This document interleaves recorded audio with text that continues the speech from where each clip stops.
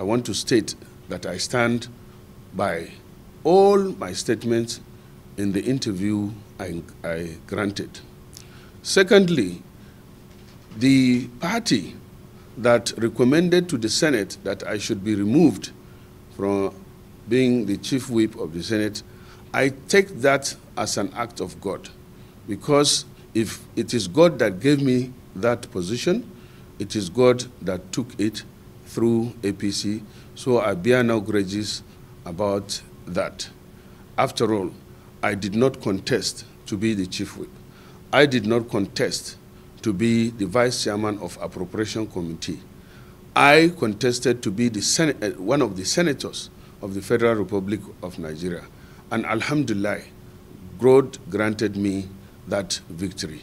And I'm happy with God, what God has given to me. It is unpatriotic to stand by the president in whatever he does. It is patriotic to speak the truth to not only the president, but anybody for that matter. It is unpatriotic not to speak the truth to power or to anybody, and I still stand by that.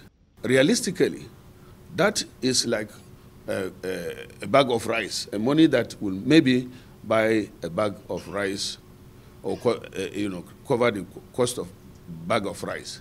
So I encourage, or I call on to the president to still open up and listen to the people, with over 38 million that are facing food insecurity. And that is in addition to the insecurity of Boko Haram, banditry, kidnapping, and separatists in the southeast that we are facing. So Nigerians need to pray.